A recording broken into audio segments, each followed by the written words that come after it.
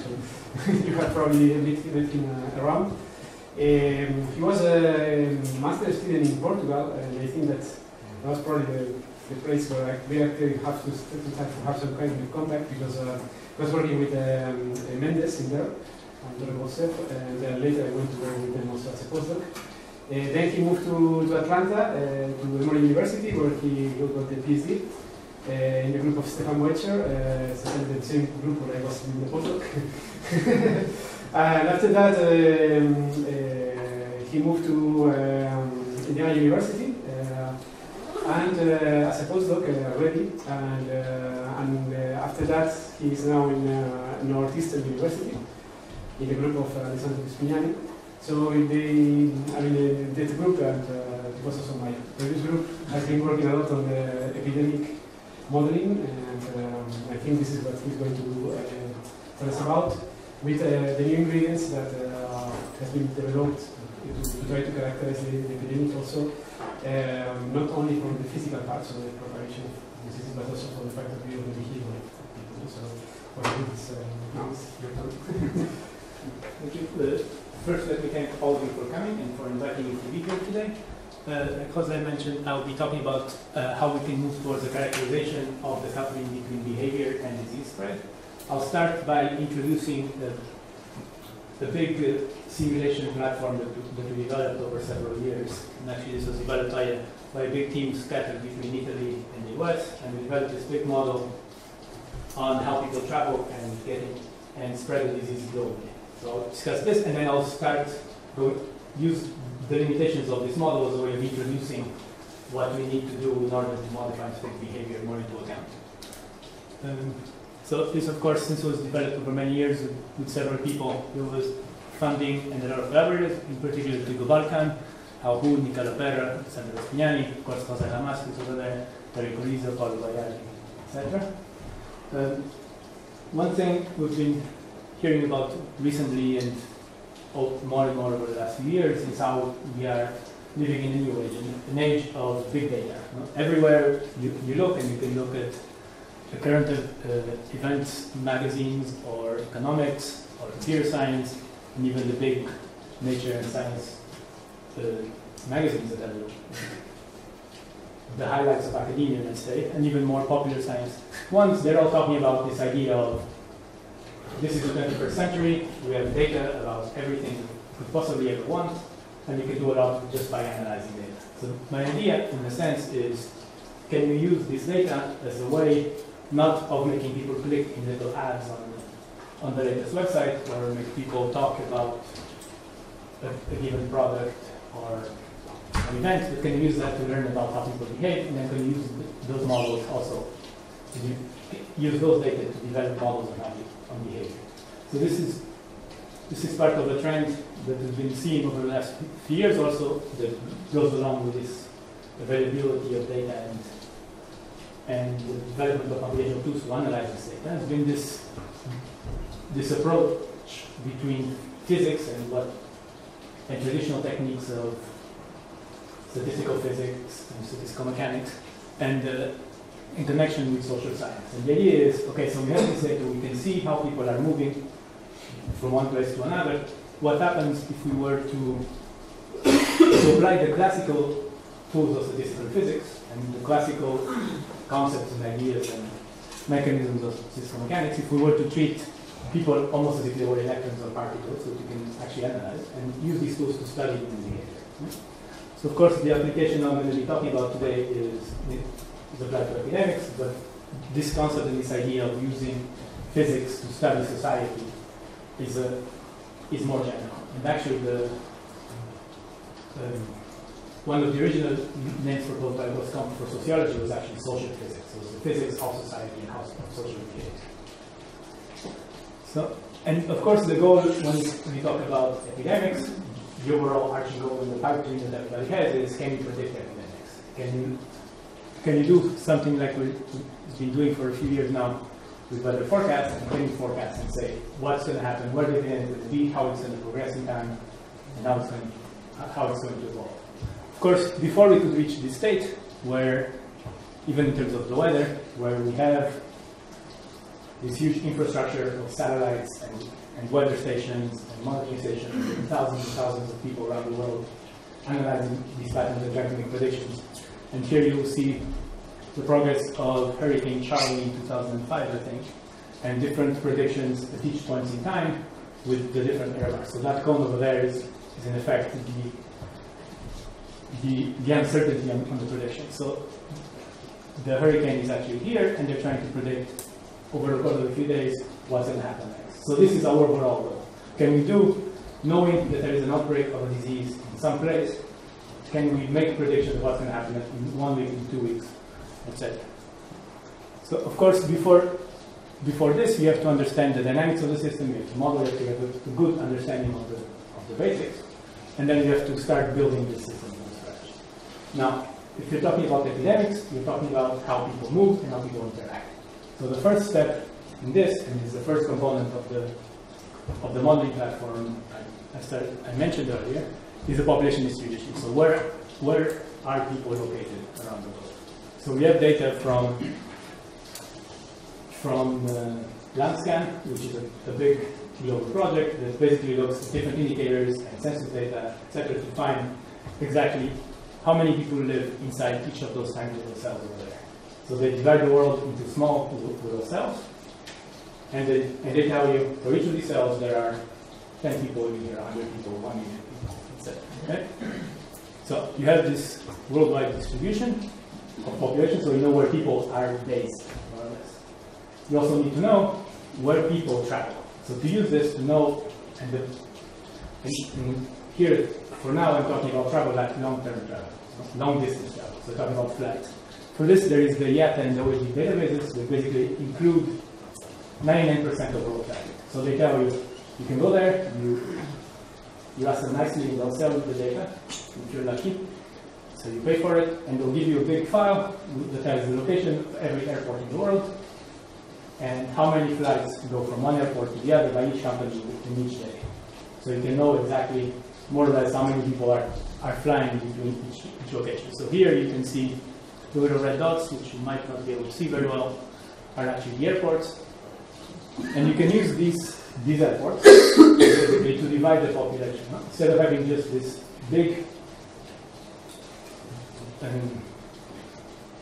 continuous function of population, more or less, in size, you can divide and use a technique called coordinate isolation, which of course you've all heard of, to divide the world population into aggregation basins. So these are basically the areas where one person is likely to travel. Right? So if you have an airport there, in Indianapolis, that's where was my old airport when I was in DM. This is more or less the area where people would use that airport to fly. And of course, this area is defined since it's a coordinate isolation as being the area that is closest. So it's the range where that airport is the closest one. So now, at this point, you have a bunch of basins. So these are basically attraction basins for when people travel. That allows, using these basins, you can connect them with flights. So you know how people are flying around the world. You can, of course, analyze the flight distribution, the flight network. We know that it's a complex network. It's parallel distributed. The exponents are not continuous of degree. It's a little bit more complicated when you're talking about width, so how many people actually travel between one place in the world, and you can make just a very simple model for it. Very simple model for traveling is if you are inside one of those little basins, and you're running the model, and you know how many people more or less have to fly between this city and that city, because you get that from the data, you can just randomly pick people from this bag. So it's a very simple idea. Of course, flying is not all that we do. We don't just fly around all the time, so you actually have to know how people commute from home to work. And to do this, you need a model of how people commute. How people go from one city to a neighboring city. So in terms of Palma, it could be something like how you go from Palma to Valdemos and back. So if you live in Valdemos, you can get to work and go back. So for this, you need much more detailed data. So you need to go to each country, get their census information. The census asks everyone where they live, where they work. You can map this into these little basins that I described, and you can connect the basins according to how many people the travel between one and the other. So this gives you a grid, or rather a little network over there, of how people commute from home to work. Right? Daily. So they go in the morning, they come back at night. So it's a very limited time scale. And notice that here the time scale is very different from the flight network. Flight network, when you fly somewhere, you usually go for a couple of days. Here, you're going for a few hours and then you're coming back. Now, of course, the problem here is, you only have data for around 30 countries. You're lucky enough that they are distributed around multiple continents, so you have data more or less for every continent. But there's a lot of places where there is no data. Now, of course, what you do for this is, so what you do for the countries where you have no data is you have to extract a statistical law that is able to fill in the gaps. Right? So this is the classical gravity law that's been studied, I believe even Mark mentioned it a couple of weeks ago when he talked. And this is basically how in transportation you model people traveling from one city to another, how cities attract people. So we can see it's called gravity law, of course, because it's modeled in terms of the number of people in each city that works more or less as a mass, and then you have a function dependence that goes there. You can, if you look just at the function dependent with the distance, you can see that it's an exponential, so they put an exponential there, not a power law like this. Not the power like you see in classical gravitation. And from this you can fit the data and get a very good fit, very good model of the data. So what this means is you have, so here and in these plots I'm comparing basically the predictions of the data, the values of the data with the predictions of the model in terms of population distributions, and variations of distance, etc. So you can get a very good statistical law of how people work. Right? And using this statistical law, you can go back and fill in the gaps of that network for the countries where you have no data. Right? Now, because this actually should be after the now, of course, like I mentioned, you actually have different time scales in this process, right? When you're traveling and you're flying, especially if you're flying internationally, you're going for 1 week, 1 month, 2 weeks. While if you're commuting, you're going in the morning and coming back at night. Right? You go to work in the morning, you stay there a few hours and you come back. So you have two very different time scales in the problem. Now, if you want to have a complete description, you can use something that's called the Born-Oppenheimer approximation. And what you do is you basically integrate over the smallest time scale. So you use as a unit the day, and you calculate an effective interaction that takes into account this commuting pattern, back and forth, these classes between back and forth. And using this, you can have a very effective description of how people commute, and you can integrate this into a big mobility model. So at this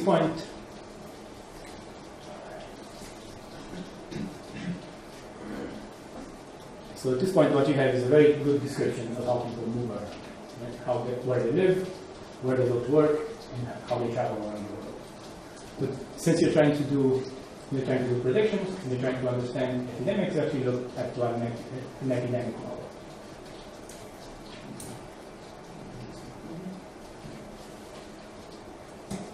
Okay.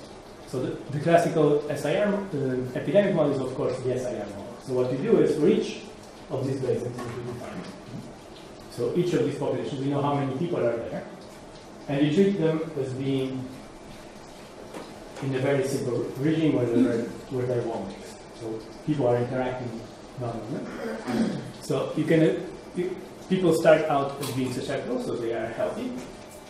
They come in contact with someone that is sick, someone that is infectious, that carries the virus because of the flu, and with a certain rate, they become infectious. Of course, after a certain amount of time, they recover, and they become immune to this specific disease. So this is the classical representation of it. If you want more physics, like it should be something like this, more in terms of reaction between equations. And of course, one thing one thing you'll notice here is that, okay, so starting with a single, even if you start with just a single infectious individual, that individual might generate two more, each of those with a couple more, etc. So you have to define this branching. So this is almost like a branching process. Okay? And of course, the rate of branching is called the R0, which is the basic reproduction number that tells you how fast the disease spreads originally. So you're defining, and of course, and this means, of course, that in the beginning it's an exponential rate. So you start with one infectious in a completely susceptible population. That infectious infects a few other people, and eventually recovers. You can infect more people, etc. You can, of course, write the equations for this, which are not too hard. But when you're trying to put this inside the big mobility model, this set of equations is valid inside each basin, each city, each major transportation hub. So you need to couple them. First, you need to discretize them because you don't want, and another stochastic packaging, because you don't want to do it. You don't want to do it deterministically. And here, since these are continuous, they assume continuous values. So 1.5. But there is no such thing as 1.5 people. You have one person, you have two people. There is no. So you have to discretize them, which is here. So this is how you discretize it in time, but also in terms of the population. So you have to use a binomial factor. And you have to add stochastic coupling terms. And what these terms basically do is they add all the mobility aspect to it. So this means that the number of susceptibles in CTJ times t plus delta t would be the number of people over there, minus the number that became infected, plus how many people came from other cities to this city, and how many people minus how many people left from this city to other cities. So that's what those red terms over there mean. Now, so this is the simplest scenario that you'll be interested in. Of course, when you're actually looking at the realistic scenario, you have to use a more realistic disease model with a latent stage, so where you are infected but you're not infectious yet, you're going to spread it. Then different levels of severity of the disease, where you're sick and you're infectious, but you don't really realize it, so you're asymptomatic, you don't notice it. Where you're sick but you still go to work and you still travel around because it's not too bad, and when you're very sick and you just stay home and you don't travel. So you put all these things together when you put all these ingredients together, what you end up is something called GLEaM, which is a Global Epidemic and Mobility model, and it's basically a software package that puts all of these ingredients together and lets you define what the epidemic is, what all the parameters are, and lets you run it. When you run, you can see, so here I'm starting with an infection over there. The little orange lines that you'll start seeing over there are infected people traveling around. And as they go to other cities, they infect people in those cities, and then you see the disease spread. So you have the lower scale of the number of cases. This is a little visualization that I made. So you can see. So you can easily see how it's spread around the world, and then how the number of infectious people varies over time. So you can do this, and so you look at me and you say, okay, great, you have this little software, these pretty pictures, and it integrates equations. What does that tell us? Well, what it tells you is it's not just a software package that I have on my computer that can make pretty pictures. It's something that you can actually go download. It's freely available. You can. So this is what it actually looks like. You can design whatever model you want. You can go there and define arbitrary models with whatever parameters you want. You can run it, and you can see the results and make plots and analysis from there.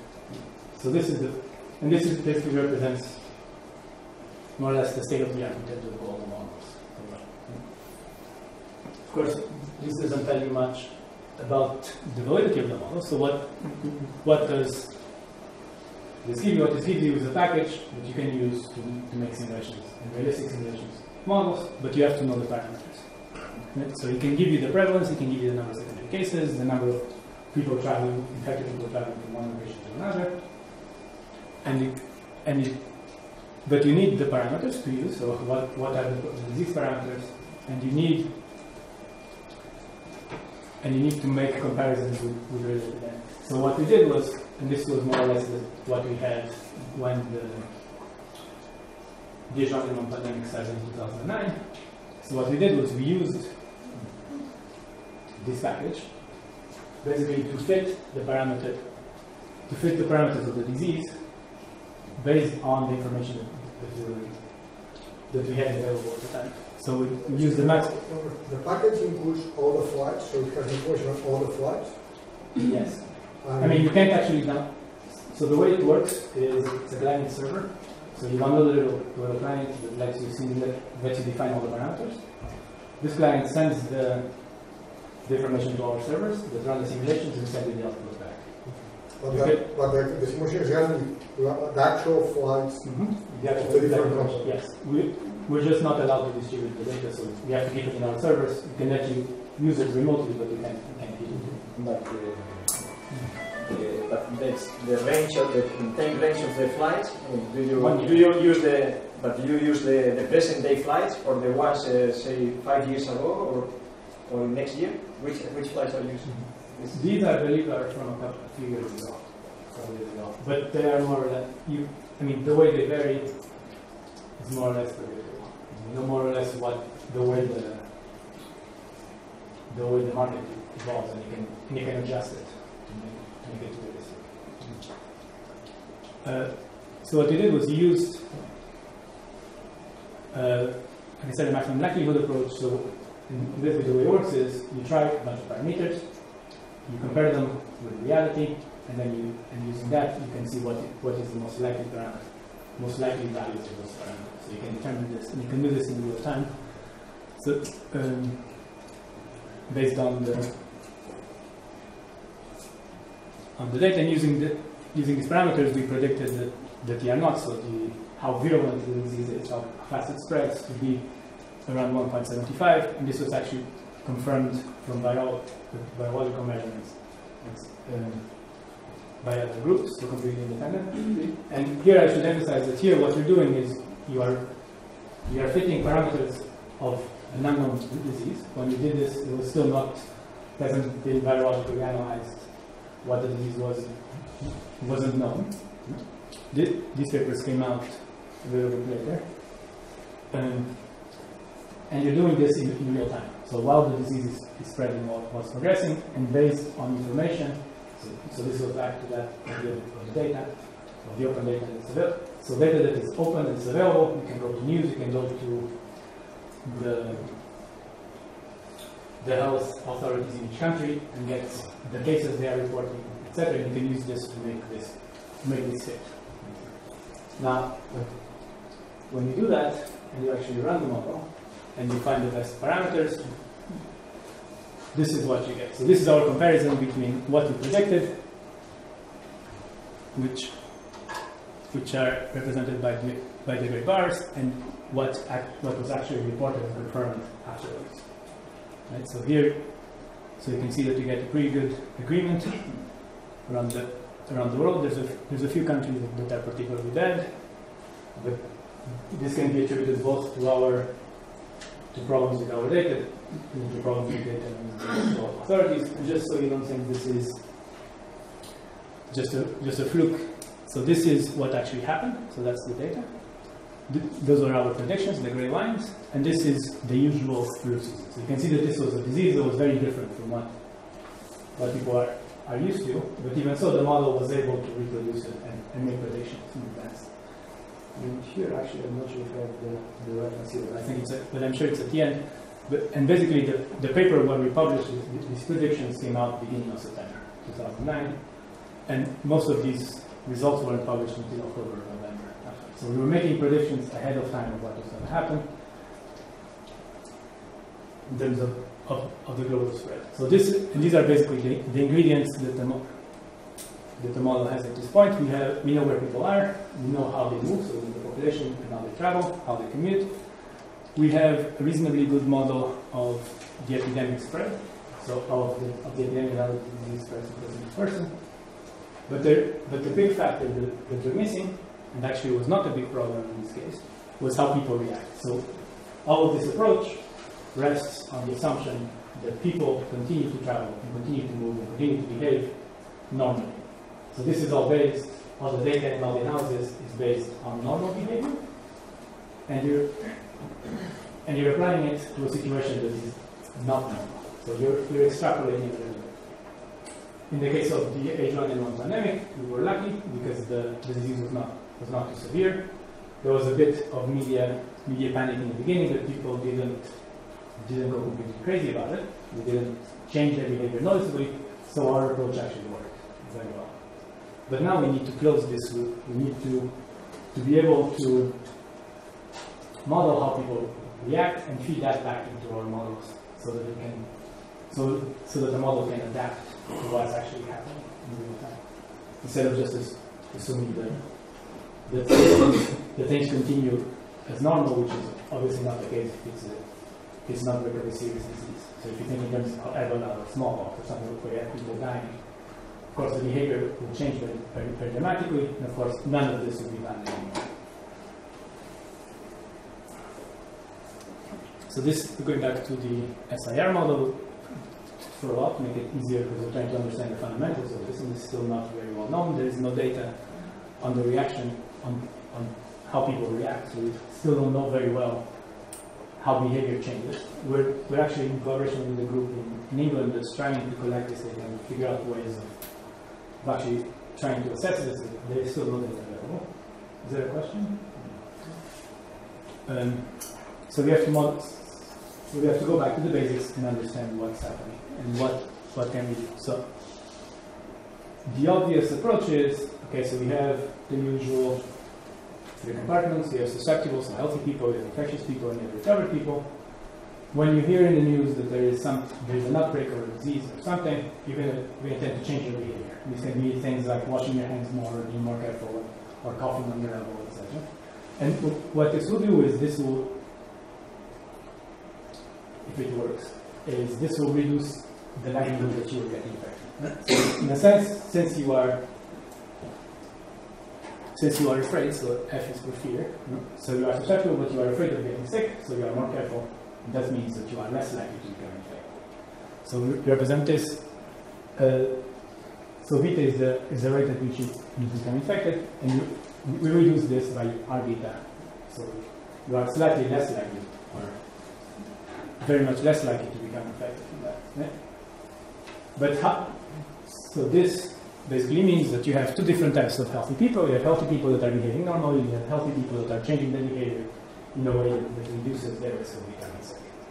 And you can say, okay, that makes sense. Now, how do people become aware that they should modify their behavior? This is the important part, right? So you can say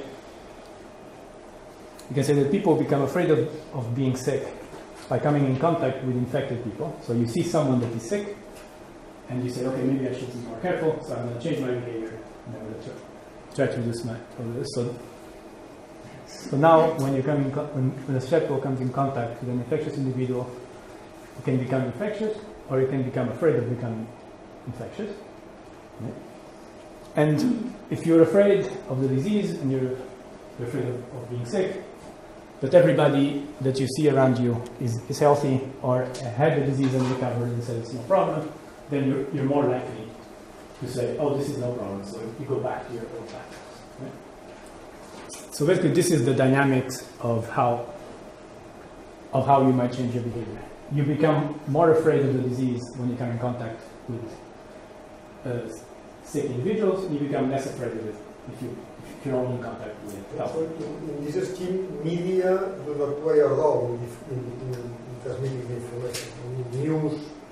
At this point, no. I mean, you can. I'm not sure. Yeah, I'm not talking about that here because I don't have time for everything. But there are ways of modifying this to make it so you can make people spontaneously go from here to here. at a certain rate, and that corresponds to the median coverage. The induced were. Well, here I'm talking just about how people interact with each other so far. And there's another model that's a little bit more complex than this. Right? So you can go back, you can write these equations, and you have again the same continuous equations that you can integrate numerically. You can, of course, you can't actually get an analytical solution, so you have to play a little bit with them. So you say, okay, for early time, so in the beginning, the number of susceptibles is very close to 1, so everybody is healthy more or less. There's 1 or 2 infectious cases. You can simplify the equations, and you can get an analytical solution for the number of infections, and this is basically the same as SIR normal, right? So if you look,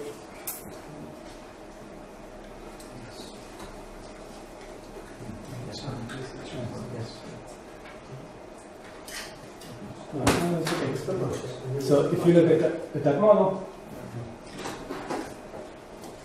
so if you look over there, if there are no, if you only have 1 or 2 infected people in the beginning of the process, there's basically nobody here, and everything behaves as normal. So, right?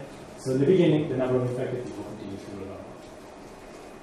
Now, but what happens with the people that are actually sick? Right? So again, you simplify. It's not a good day for lasers. So you can simplify the equation for the number of people that are afraid, and you get that expression. Now, the important thing about this expression is that it has an interplay between 2 factors. Yeah? So it has an interplay between how fast people are getting sick around you, and how fast you are losing. You're coming in contact with healthy people, or you're losing the fear of disease in a sense. Right? So you have these 2 factors coming into play.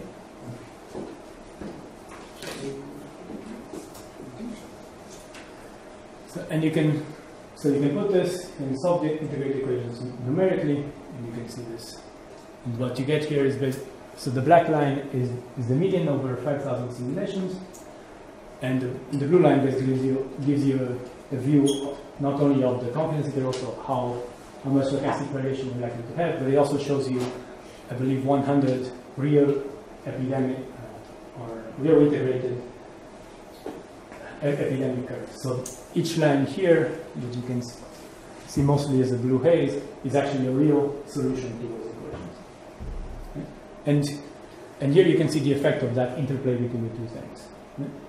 As you increase the infectiousness of fear, so if people are more likely to become scared and to change their behavior when they come in contact with someone that is sick, the more you increase this, since those people, in a sense, are protected from the disease, so they're changing their behavior in a way that's reducing the probability that they'll get sick, you're in effect reducing the epidemic. You're saying people are afraid, so they're behaving differently, so they'll get, not as many people will get sick. Right? So that's why you see the curves basically decreasing. So this is the number of infected people as a function of time, so the prevalence, and you're of course reducing as you increase the amount of fear. Now you can also have more complicated solutions that basically correspond to non-linear terms in these equations. So for instance, what happens when you increase the protection from fear? So if the people that change their behavior are much less likely to become sick, what does that mean? What does that mean? Right? It means that, okay, someone that is susceptible will become, when they come into contact, when they come in contact with someone that is sick, will become afraid, and is much more likely to become afraid than to become sick. Right? And then, while they are afraid of the disease, it's very hard for them to become infected. So you're reducing the number of infected, like you would see here. Right? But eventually they recover from the fear and they start seeing only healthy people around them, and they say, okay, this is no problem, I can go back to my usual behavior. So at that point, what's happening is you're increasing again the number of susceptibles. So you're going back to the beginning. And the result of this, of course, is that you get a second peak. right? So you have the number of infected people increases, people start becoming afraid, they change their behavior. Eventually they'll see the epidemic going down, they go back to the normal behavior, but it's too early to actually relax, so you can, and that causes the second peak. This is actually very, very interesting because originally, and from classical epidemic theory, this type of curves that you see here with two peaks were expected only due to adaptation, so seasonality. So in terms of the effect of the seasons, like you would have a very big peak, and then the summer would come, and things would go down for a while, and then the winter will come back. And that was the only time where you see a second peak. But here you can see that even just behavior and how people change their behavior can affect the way they're spreading. And actually, depending on the parameters, you can even have more than two peaks. You can have 2, 3, 4 peaks, and this is just a curve. So this is just a phase diagram of the behavior you can get as you increase the protection. So here, R beta is the reduction that you get. So the protection that you get from being afraid of the disease, from changing your behavior. Here, 0.0 means if you are in this state, it's impossible for you to get sick. So you can have these multiple peaks. So as you increase, and here you're increasing the virulence of the disease, so how fast the disease is spreading, and here how likely you are to become afraid and become infected. So basically, the faster you become afraid and the more protected you are from the disease, at that point, the more likely you are to overreact, cause the disease to go down, and then overreact again and come back to normal and cause the disease to go back again. And you can have these multiple peaks. And potentially you could have more over there, but then that goes into more unrealistic scenarios. So this is the first big result from here is just the way people behave. And this is still in a very simple model, just in the SIR model. It's not even taking into account all the complications of the big simulator framework I showed you earlier. You can already have a much more complex behavior. But you can also have more ways of becoming afraid. Yeah? This is like similar to what I was discussing. So this is the model we're showing you so far. Right? You come in contact with someone that is infected. You become afraid. When you talk with people that are healthy or that recover without any problems, you go back to your normal behavior. But you can also have belief-based fear. What this means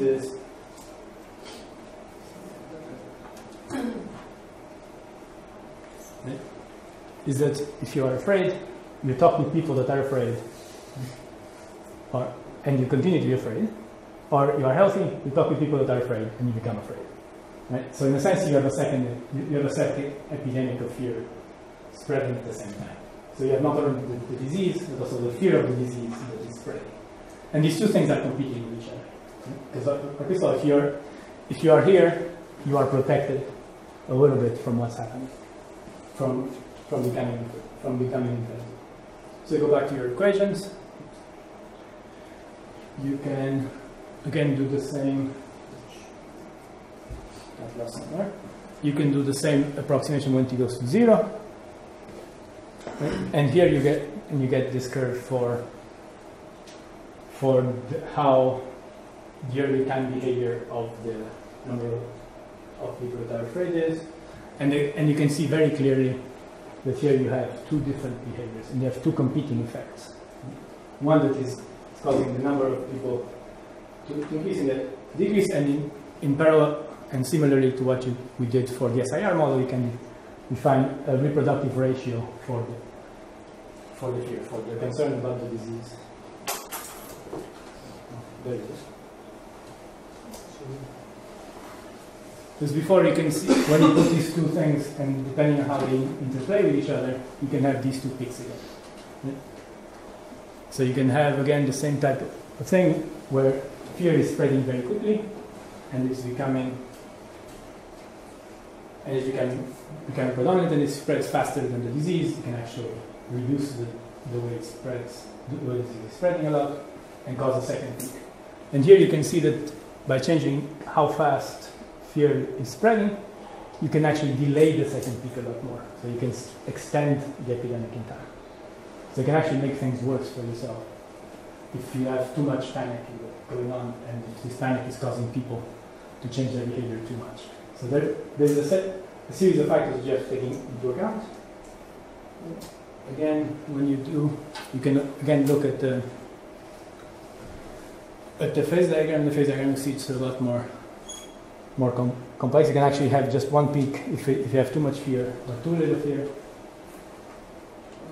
But in what sense having a double peak is not good? I mean, if I compare these two graphs, I would rather prefer the second situation than the first, because in the first one you have a lot of people simultaneously ill at the same time, and that will collapse any medical system or hospitals or whatever. Well, in the other ones you might get people spread out, that's much easier to take care of. So how it is better to have 2 or 3 or 7 peaks or whatever than to have everybody sick at the same time, isn't it? The second integration is bigger than the first one. Yeah, but the first one you have the hospitals collapsing that way. And in the most people. Well, yeah, but the point is that you are able to attend the people. I mean, that of course depends on the parameters. I mean, in this case, I don't know if the integral is bigger or not. But assuming that it's the same. No, I mean, but you can actually have bigger. Bigger, yeah, but still. So it depends, of course, on what the disease actually is, but it shows that behavior and the way people behave can have a serious impact on what's happening. And it's important to understand how this is happening. Right? I mean, you can also have other problems. For instance, you can start thinking that you are here and the disease is completely going away, and you stop interventions to cause the disease to disappear, and that causes problems because you then bring it back again. And I don't think I have that picture here, but you can actually have, I think there's actually situations where the second peak is actually larger than the first one. So you see the first one, people saying, oh, it's no problem, it's going away, and then you have very big one. So depending on how you interplay with these parameters, of course you have a very rich world here, you can get very different behaviors. So it's something that still needs to be understood how. So here what I'm plotting is basically our infinity is the number of people, so the total number of people that get sick, you wait forever, as a function of the parameters. And what you see is that you get a nice smooth transition between a nice smooth spectrum of behaviors between the different parameters depending on what's happening. And at some point, when R0 and beta equal to 1, you actually have a sharp transition between the two. Where if you are here, you're effectively fear is effectively killing the disease. So it's good, it's stopping the epidemic. It's reducing the number of people, and the number of people, so this is the curve of the number of total people that get infected, and it's just breaking it completely and going away. So that's the number of people that remain susceptible, so remain healthy. They were never sick. So this is good. But then you also have the other effect. No? So you have this. So you have this epidemic of fear spreading alongside with the real epidemic. This is causing the epidemic to go down and ending the disease. But you can also have. So, but what happens when you do that? So when you say, okay, everything went away. There are no more infectious people, there's only susceptible, there are people that are afraid, and the people that recovered, and they're still there. So you simplify the equation a little bit, and what you get is this. So you can solve this equation numerically, and at some point you find a term that looks like this. And depending on that term, you can have two very different behaviors. If that term is less than 0, then it's no problem. You have just enough fear to kill the disease, and everybody's happy. But if that term actually happens to be larger than 0, you kill the disease, but the fear, since the fear is feeding on itself, will remain. So you will have a steady state. So when time goes to infinity, where you always have people that are afraid of this. So this basically corresponds to a permanent behavioral change. So you're creating a group of people, and of course there are people going into this group, that change their behavior. completely, and there will always be a fraction of people that will do this. So you can see this also as how the way, just in terms of belief propagation, you can think that this belief will always be there, and you can actually have macroscopic change in the society. So, to terminate, because I'm running out of time.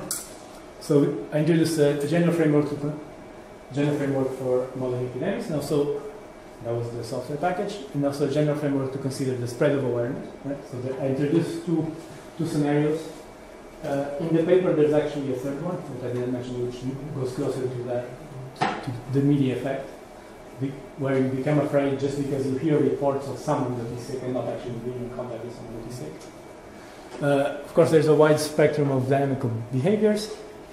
The way people react can both kill the epidemic completely or can make it longer and worse. Different range of parameters can result in multiple epidemic peaks. And of course, subsystem fear propagation can lead to permanent behavioral changes. So we can change and create this little group of people that actually will always be, or this fraction of people will always be with them. So there is some publications in media attention gap, in particular these two. So this is where we describe in detail the client side of the model. So what you need to do to use to simulate your whatever epidemic you want. Here in the jocks are actually the technical details of how the model is implemented, etc. And the +1 paper in red is where we describe in detail all the calculations for the different scenarios, including the media attention scenario. And and of course more results on these two. And just before I end, I'd like to announce that I'm organizing a workshop on computational approach to social modeling, and if you're interested, you can submit your papers by January 16. There's a list of topics that will be adequate here. Meantime, if you have any questions, I'll be happy to answer.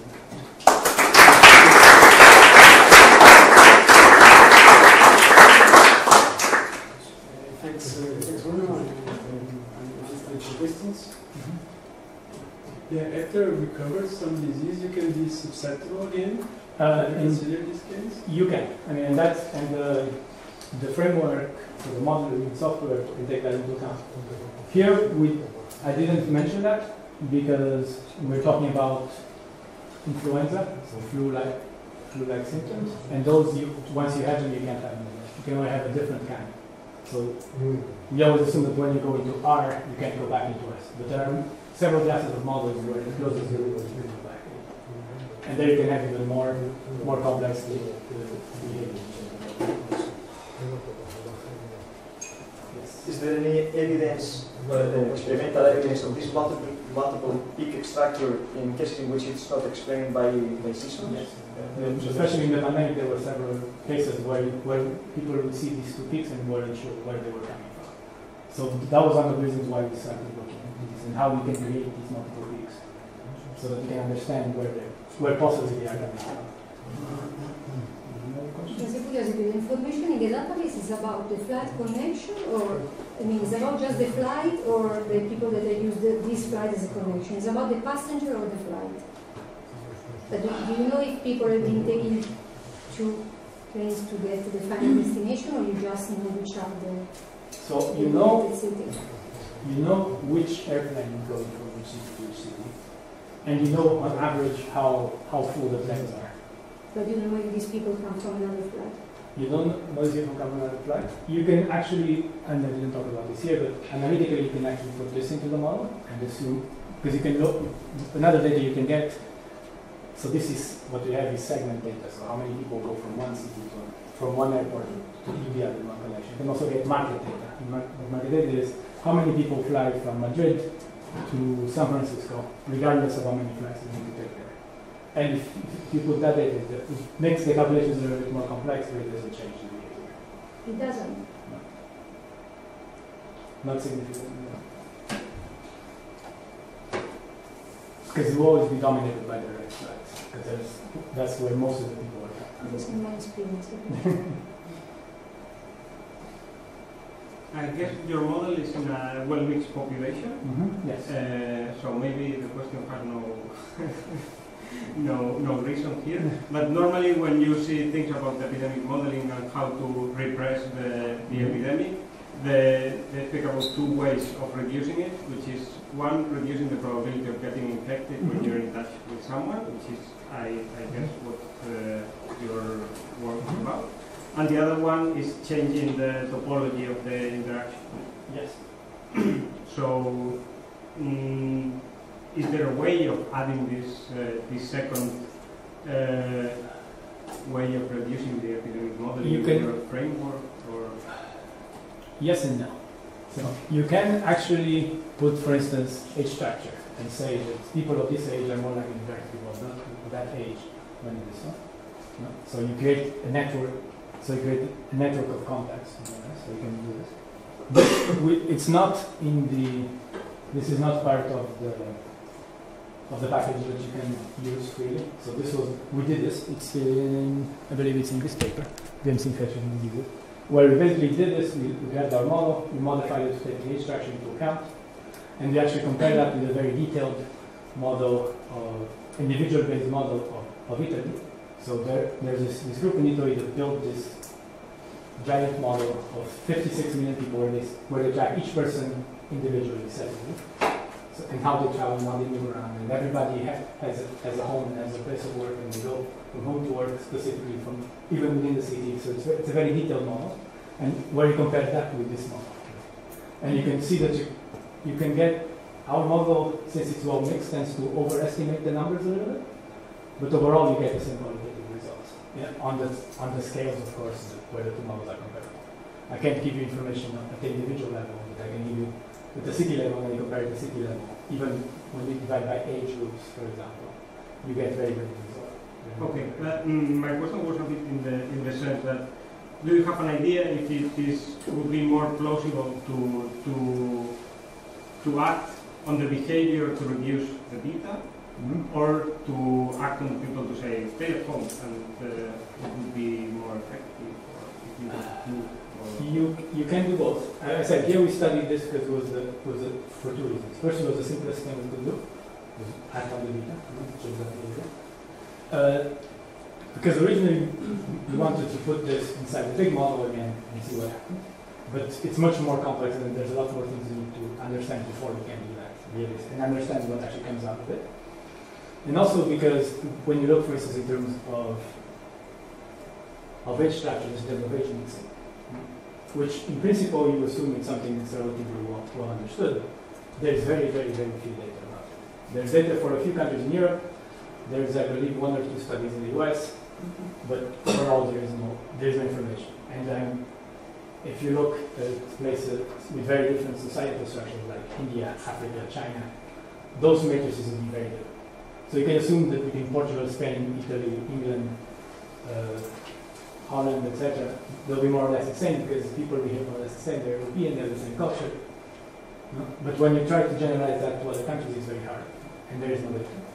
Also, there is no good information on how people, on the age of people actually flying, so it's very hard to find that data. Airline companies have it, but they won't give it to you.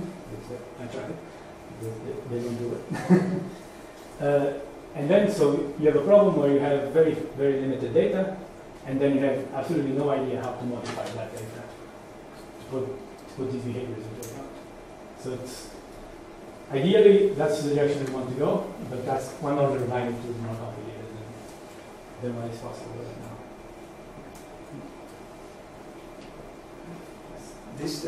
This propagation of fear is very, very interesting, but you are using it, you are modeling exactly as another disease, disease and approach. But I believe that there are changes, there is something, sometimes the attitude of cleaning my hands is not because I am in contact with people with cholera every day. It's not because I have fear of that. I don't think when I was a child, I was taught to do that, and I continue. In this, it seems that the change of faith is something that can be not a Poisson or Napoleon process we are modeling, but something more permanent. Yeah, I mean, and part of that first is represented by this idea that the fear can continue. So changes. Yeah, but this is continuing because there is always it's endemic. So it's always a population, and the people has fears changing in time. But I think at least for some habits, people don't change habits so much. They get an habit and they keep it. No, I agree. But for instance, okay, it's a first approach. I understand. Yeah, it's the first approach. And also one of those things that you saw during the pandemic was there were campaigns everywhere telling people wash your hands, use more of these little cleaning products. I mean, in Europe and even in the US and in airports, especially in airports, you see like cleaning products everywhere for people to wash their hands. So they made it much more likely that you would do it during that period, and even now you still see them, not as much as you used to, but you still see them. So there was that temporary change or attempt to temporarily change the behavior, at least in a small aspect. Of course, a lot of it goes to culture and how you were raised and all that. Any questions? If not, let's thank Bruno again. And he will be still here 1 week or something, no?